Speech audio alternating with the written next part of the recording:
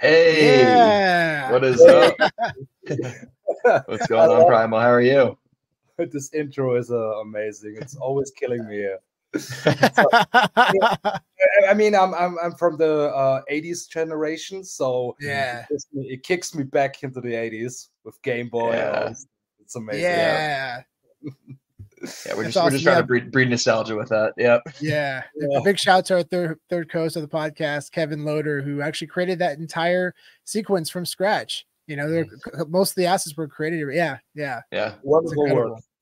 Yeah. Wonderful Thanks work. so much. Yeah, thanks for having me here. Of course. So for everyone joining us today who don't know Primal Cypher is one of the earliest NFT comic artists in the space, dating back to 2020 when things were just blowing up. He's the founder of ENCODE Graphics, which is a comic publishing company, and he also has a project called Legion coming up that we're going to be chatting about. So Primal, thanks so much for joining us, man. Thanks for having me, guys. Absolutely, yeah. And to start off our questions, we actually like to get a little bit of backstory of you as a collector. See in your background, you know, you do probably consider yourself a collector, and if so, what do you collect? Yeah, I have to say, yes, I'm definitely a collector. but my collections are kept small, so I have some gems among my items and stuff I collect, but I'm not so focused on one specific type of collectible. I collect stones, I collect oils, agar wood, oud, and wood stuff, and of course comics. Comics are a big passion of mine. I grew up with comics, and I love the art. I love almost everything about comics, and how a comic comes to life, and it's just amazing. Yeah. So it sounds like you collect some things that are, I guess, not traditionally collectibles, or at least, you know, from like a market perspective. Yeah, cool. yeah. Definitely the oud oils or agar wood pieces. They are not. Not so many people collect this stuff. But yeah, I felt into the rabbit hole, and I love perfumes, perfume creation. So I also collect sandalwood oils. So it's just a passion of mine, like comics. That's cool.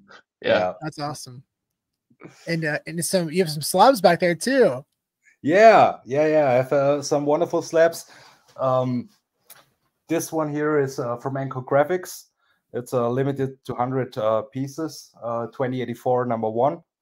And yeah, the rest are so my most favorite series. Like I have to admit, I always was an indie collector. I'm not so much into DC and Marvel. I have some comic books from DC and Marvel, and I'm a big Batman fan, and but I mainly collect indies like Transmetropolitan. That was, I think it was drawn by Derek Robertson. He also did the cover for 2084 #1. That's created by him. Oh, amazing! Yeah. For me, Derek is a legend. I mean, he also drew The Boys, and The Boys. Love The Boys. Yeah, it's a big series on Amazon. So most people just see the series, but never heard about Derek Robertson, who actually drew the whole comic book and are many issues of the comic. So I also love Happy. I'm not sure. Did he draw Happy?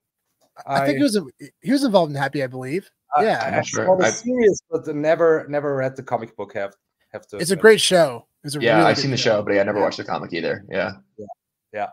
But The Boys is much better in my opinion, and I really The Boys is awesome. Yeah. I really hope that one day they will do a Transmetropolitan series, because it's just amazing. It inspired me a lot for 2084. And it's very social critic and funny, and the drawings are just mind-blowing. The whole story, I think the story is created by Warren Ellis, and he is a big guy in the whole comic industry. So that's awesome. Yeah. Some other series like Sandman, I wasn't that much a fan of the series, but the comic books are outstanding, a masterpiece, and like Watchmen and other pieces. Yeah, definitely. So, And I'm excited to talk about your collaboration with CGC. But first, for our audience, I'd love to educate them more about your background as a comic artist and what led you to Web3. yeah, I have to say I wouldn't consider myself as a comic artist. I'm more an interdisciplinary artist. I actually started with oil paintings, but I'm also an author, a digital artist, an animator, Many curator, hats. project developer. So Nice. I try to create art in so many different ways, and but comic art is definitely a big part in my life because it's such a big passion for me. And yeah, my background, as mentioned, I'm actually an oil painter, and in 2017 I was in Vienna in an oil painting academy and met people like Alex Gray and Amanda Sage. Alex Gray also did NFT series back in the days, but a while after I started NFTs. And when I came back, I was actually not sure what I should do with my life, and I almost wanted to go back in my old sector, social working and all this stuff, and was pretty much done with art. But somehow I typed in crypto art in Twitter in late 2019. And before that, I also was publishing a little bit on Steemit, but I did not Yes. do anything with I remember that way back in the day. Yeah. and yeah, and but I figured out, okay, there is something like NFTs and the whole Web3 space, and it was just a small family, but it immediately it sucked me in. And the funny thing is, I was buying an iPad in 2019, and it basically was lying in somewhere in the corner. I didn't not use it, and suddenly I had a purpose for it, and started creating digital art, and came into the NFT space. And as said, it was a really small family, and some people supported me. Trevor Jones, for example, bought Yeah. my first or my second artwork on Super Rare, and yeah, it was just amazing because I got so much support from different people like Trevor Jones, Coley, and Yeah. I just Incredible. wanted to show off some of your work here. Just scroll through yeah, here a little bit, just so people can get a sense of your style. I love your style so much, and especially how much you incorporate like the Guy Fawkes mask and kind of like the Satoshi and all that. yeah, that's these are the really early nifty gateway Yep, the days. early pieces. Yep. Yeah, was so much fun creating pieces there. And yeah, for me it was a big learning curve because I was so used to the oil medium.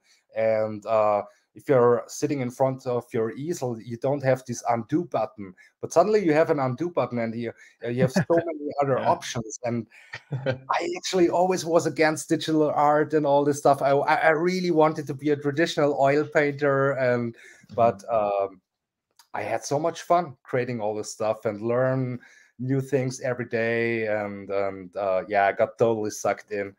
And I also was very excited about the whole concept of NFTs, that it breaks up this thinking of digital art is not worth anything. Suddenly you could limit digital art, and you could bring it onto the blockchain and create editions and make your artwork forgery proof and all this stuff. So yeah, I actually was quite fascinated about the whole technology. And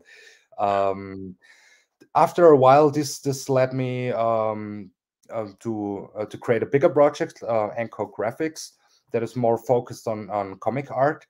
And I definitely, as one of my big goals was to bridge the gap between the physical world and the digital world, and to create comic books in combination with NFC stickers and NFTs. And yeah, so I think the crypto stamp in 2019 definitely also inspired me a lot, because when I discovered the crypto stamp, I went to Vienna and met the people from the Austrian Post. Back in the days, he was called Stefan Nemeth.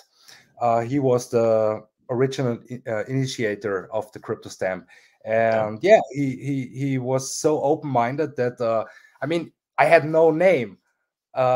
He had no idea who I am, but I could go to his office and had a 1.5-hour talk with him, and it was great. So yeah, so that's my background, and everything else history. So much happened in between. Yeah. And crazy. Yeah, well, I wanted to ask kind of on that history. So, you know, one of the things I do outside of comics and crypto is I work with Apollo Entertainment and Satoshiverse, who's been collaborating with Jose Delbo for a really long time. And very early in your, you know, career in the NFT space, you were collaborating with Jose. You know, kind of during that kind of like early 2020, like euphoria period when NFT art was just going parabolic.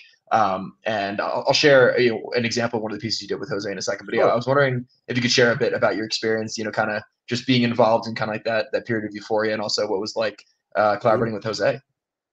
Well, all in all, it was just wonderful. I was pretty much impressed that he contacted me. I mean, he back in the days, I think he was 86 or 87. Yeah, that's Whisper of Death. Whisper of Death. Yeah. I love this piece a lot. And he was looking. He actually was looking for a colorist that could manage a more old school style, and asked me if I would be open to color some of his pieces and to animate some pieces. And I said, yeah, sure. It's an honor to collaborate with you. And I mean, I instantly was a big fan. He in my opinion, he's a true artist. He's 80 now. He's 90. He's turning 90 in a couple of months. Yeah. Yeah, and 89. I mean, he is still drawing. He really lives that, and that's quite impressive for me. So you basically never retire if you're an artist like he is, and but yeah, it keeps you young somehow. It's good. Yeah, I mean, it's crazy. It's crazy. He basically had like a whole like second chapter to his career. He had this whole like, you know, physical chapter to his career, you know, working with the big publishers. And then, you know, in 2020 he had the opportunity to kind of like remake his career again in the digital space, which is just crazy. So crazy. Yeah. And at 87 years old too. Like yeah, very impressive character in the NFT space. And we actually had a good synergy from the beginning.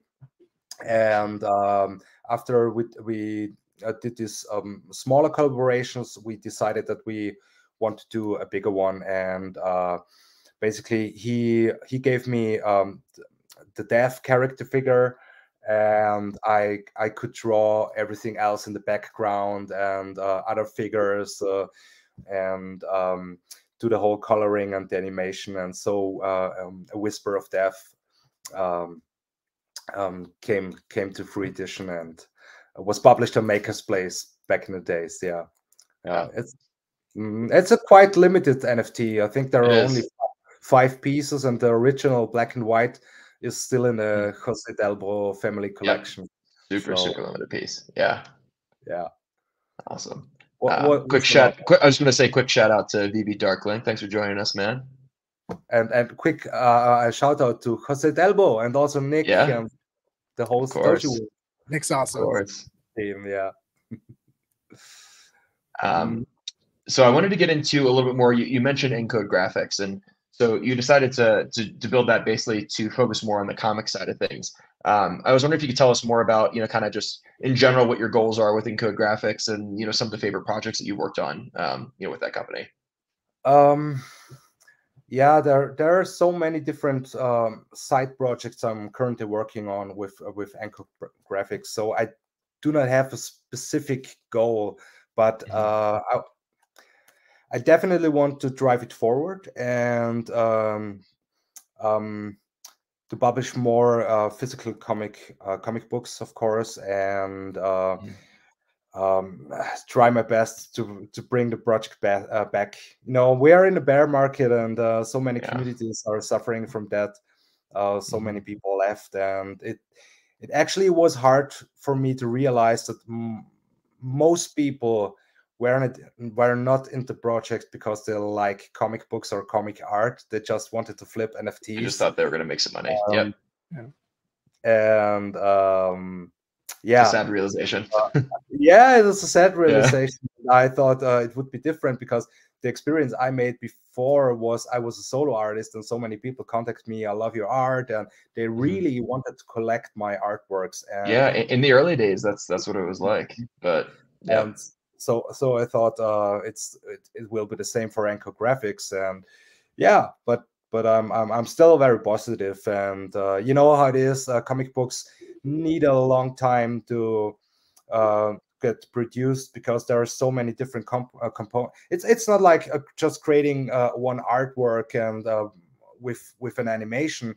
I mean, it's basically, you have to write a script, you have to build the whole world, the characters, you have to draw all the drawings, you have to color them, you have to letter the comic book, you have to do the final layout, and it's quite a lot of work beside all the development stuff. But so because you asked me here in terms of goals, I think one goal is definitely to create more artwork series, because this is actually the root of ENCODE Graphics. We started out with, on Nifty Gateway with 2 Genesis collections. People like Will Conrad and Tyler Kirkham were involved back in the days, both legends in the regular traditional comic industry. And the whole theme was actually based around Satoshi and the early stage of 2084. And yeah, we definitely want to do we are currently working on a new artwork series centered around the whole crypto scene and Web3 scene, and because these are the roots of ENCODE, and ENCODE always was a typical it was not a traditional comic publisher. It was actually a comic publisher born out of the crypto space and crypto art space. And yeah, I want to go back to the roots a bit. And it probably will be a collaboration with Maker's Place and maybe with Bitcoin Magazine, but that's not sure yet. Nice. Yeah, otherwise we continue creating the series we have, 2084. Yeah, could you tell us about a couple of the series here? So yeah, I'll go back to the 2084 page here. Yeah, tell us a bit about this one. Basically, all our series are very dystopian, and they're heavily influenced by technological developments, futuristic stuff, etc., etc. And 2084, the title is obviously it's based on 1984, so it's quite dystopian. And the initial spark actually for 2084, I'm not sure if I ever told this anyone in an interview, was the Bitcoin time traveler story. Can you remember this post on Reddit? There was a guy, and he wrote that he is from the future and people should stop buying Bitcoin because the future. I do remember that. Yeah. People will go crazy about Bitcoin, and the whole world will change so dramatically that it's insane. And I found this very fascinating. Obviously, it was bullshit, but how it was written and all, it really impressed me. And so the Bitcoin time traveler story is definitely one of the initial sparks for the series 2084, where Satoshi Nakamoto also has his appearance. And yeah, I don't want to spoil too much. So how many issues have you released of 2084 so far? So far, there are 5 issues, and they are accessible for all ENCODE key holders on the ENCODE.network. ENCODE key holders can mint the copies for free, but you also can mint a public edition, for example. I think the first 4 issues are not so cheap. They're 0.03 ETH, and nice. You got some nice collectors. yeah, but the bad thing is I cannot change the price. Oh, no. Yeah. The dev team made a mistake, the old dev team, and so I would have to rewrite all the contracts Gotcha. that we can change the prices. But I'm pretty sure we will do a physical drop next year, and nice. future issues are just 0.01 ETH. But maybe next year this is also expensive, you know. You never know. So never know. Yeah, I love this series because there are so many artists who contributed to it, and Marcio Abreu, he did the drawings. He is an outstanding artist. You can find him on Instagram, and if you look at his profile, you know what I mean. He is just amazing. And other contributors were Sean Chen for the first issue, and also Derek Robertson. So an amazing series. Yeah. You said Sean Chen? Yeah. Yes. Yeah. Nice. Oh yeah, we know Sean Chen. Yeah. The great one guy. right is from Sean Chen, but he started his own project, and I actually wanted that he draws more covers for the series, but he's very busy at the moment. He's been busy. Yeah, he's been working with 24/7 Comics and Daniel Wu recently on a series, which is really exciting. Yeah. And another series is Metadales. Metadales is basically very inspired by the black and white comic book series like a Dark Horse Presence or Caliber Presence. All comic issues are only in black and white. It's I love black and white. The visions of the present became the reality of the future. Yeah, that looks great. That looks so ENCODE Graphics present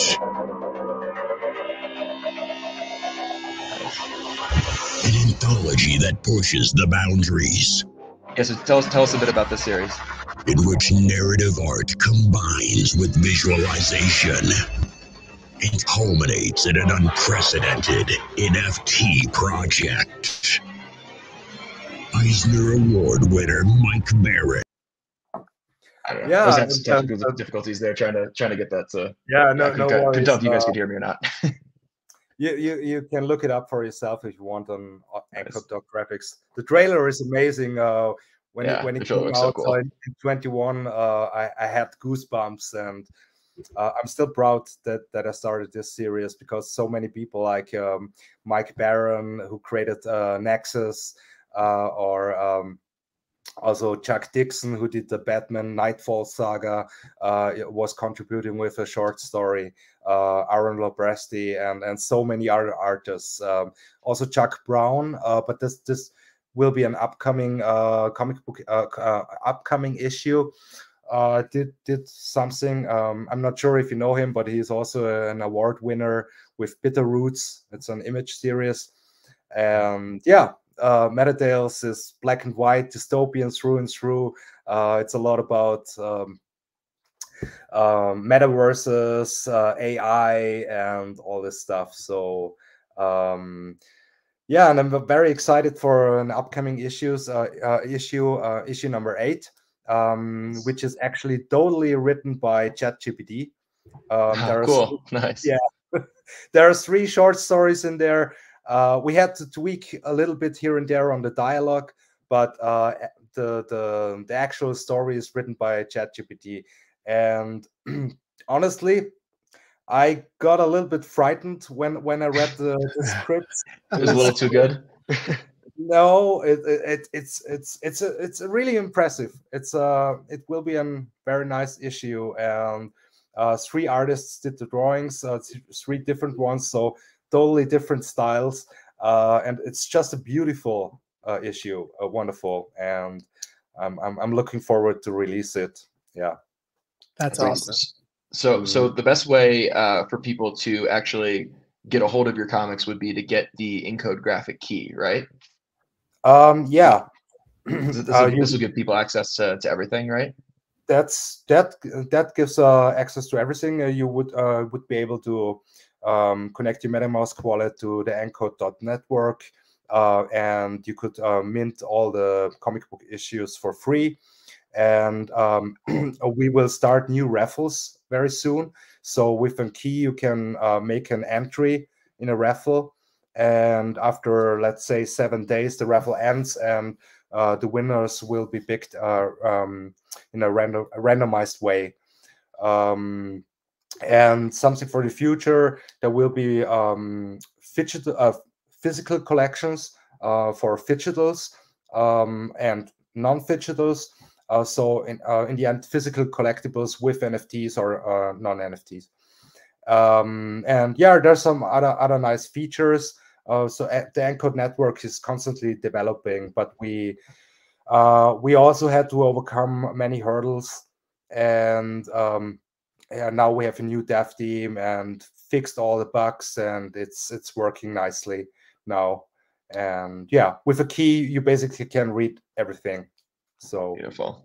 Yeah. Nice. And yeah, so everyone listening, if you're a fan of Primal Cypher and his work, and you want to read all of his cool comics, and especially if you're into indie comics and you want to learn about some new series, definitely make sure you jump on OpenSea and you grab yourself a key, 0.05 ETH. Honestly, incredible value for getting access to all this stuff. So definitely make sure you get out there and grab yourself a key.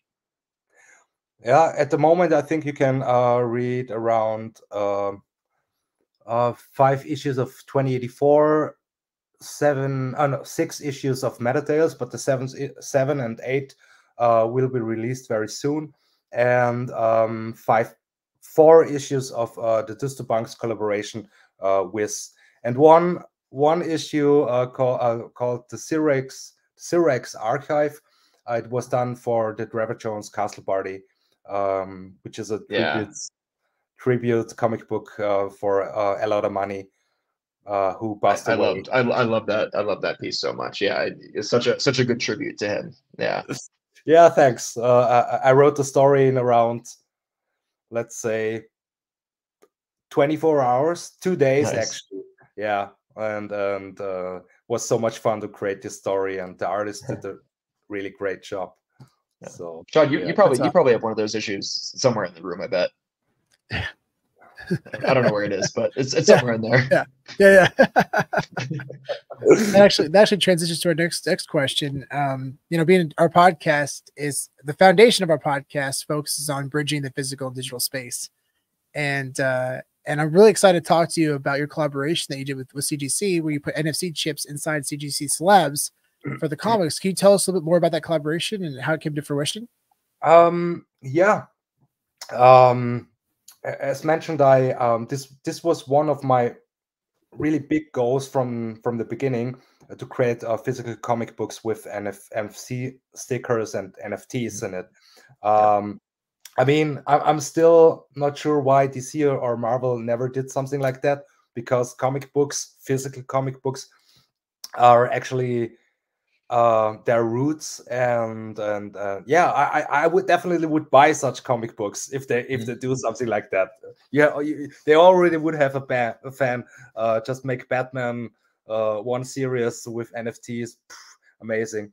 But actually, no other publisher with multiple comic book series did this, and so I definitely I really wanted to do this, and found a partner in the UK who did the NFC stickers for me, and created all the collections with the artworks, and I created the physical comic books, and I just bridged them. And yeah, and once I had all these comic books, I was contacting CGC, and through a contact I had in their technical, how do you say, sector or management, and he was so nice to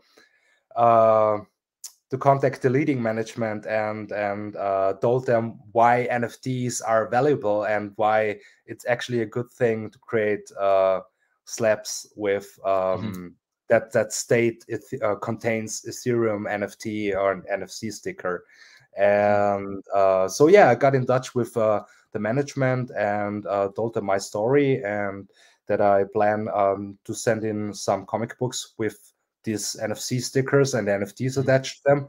And they actually were quite impressed. And yeah, they helped me to create this. And we did 7 issues back in 21 for MetaTales #1, but I had to change the whole comic issue. So I had to rework it, and the small Bitcoin short story, the short Bitcoin story that was in there is not in there anymore. So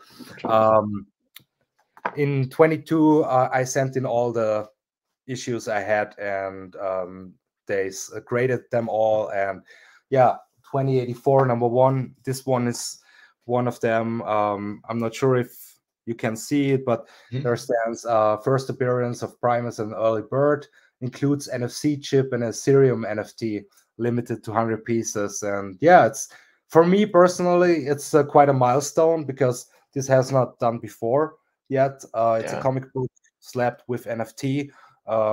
You can hold it. So was it, I guess a question, was it physical first? So you sold the physical slab and then they were then able to scan the NFC chip in order to click the digital? Is that how it worked?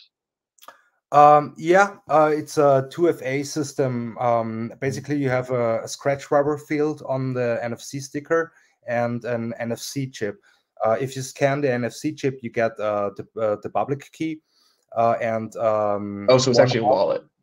Yes, and one half of the private key, and the other half is underneath the rubber scratch field. And if you combine it, cool, and you combine the two, and you get the full private key. Yeah, super cool. then you can claim the NFT. Nice. So that's cool. So yeah, basically, you already have the NFT with the physical. So right, and yeah, it actually always was the cover as artwork. Yeah, without title and all this stuff. And yeah, nice. Are you still selling any of those? If people still wanted to get one, or are those all sold out at this point? Yes, at this point, people could contact me via DM on ENCODE Graphics, Twitter, or also PR1MAL CYPHER. But it's actually planned for next year to release more physical comic books on Maker's Place and also in the ENCODE network. And yeah, but I will keep the future editions much smaller. I think there only will be 33 or 55 pieces of each issue. Maybe there are 2 variants or so, but because I think scarcity always was a very important point in the early days in the crypto art scene, and yeah, I want to keep the spirit. Makes sense. Love that. What up, JG? And then we actually have a question here from Stan. So as a comic book author, are there regimens you have to engage in order to activate the supernatural inspired imagination? I have to look up the word regiments because obviously yeah, I mean, just like, are there anything that you do in general, like any kind of like practices or like routines or anything like that to get yourself into the right mindset for being inspired? It totally depends. I think I have to be fascinated about a certain topic, or a certain story, or a certain character, or a certain goal, mission, and then it's basically, if I can use an analogy, it's basically like eggs are floating around my head, and sometimes they're more far away, and other eggs come near to me, and one day they pop up, and I have the idea and make something out of this idea. And nice. yeah So cool. Yeah, But Nice.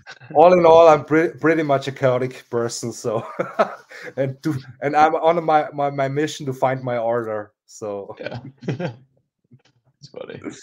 What up, Walrus King? Thanks for joining us.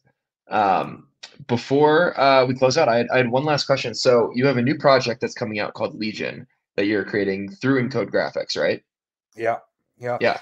Could you tell us It's a bit about Legion and what sure, what we have to know about it? sure. Yeah, Legion is actually a collaboration with DistoBunks, aka Disto Labs. And so ENCODE Graphics is doing more the art side, and DistoBunks are doing the technological aspects.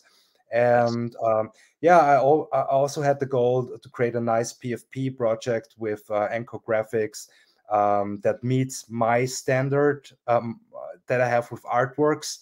And because quite frank, most PFP projects are totally shit, in my opinion. Yeah. They just look awful.